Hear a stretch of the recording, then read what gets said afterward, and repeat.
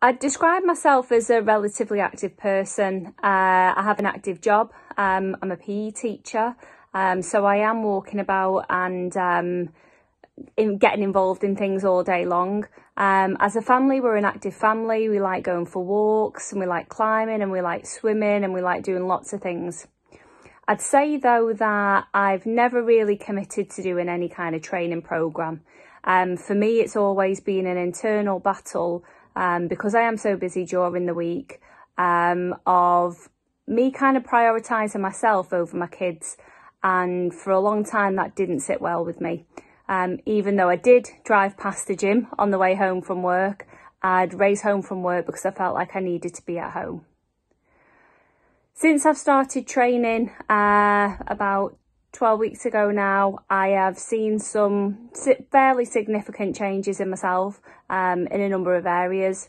Firstly, I'd say that mentally, my mindset is much better. I find myself having much more clarity and focus when I'm trying to do things.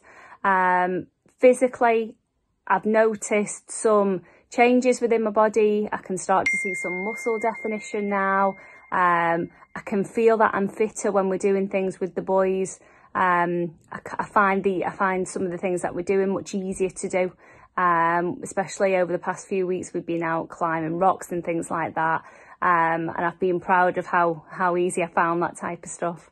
I think now moving forward, I have changed my perception on me being selfish. Me thinking that I was being a selfish person, putting myself in front of my boys. I now realise that it's important that I do that because me having that time for me and looking after me and having that self-care means that actually I'm an all-round better person. I feel better within myself. I've got more energy for the boys.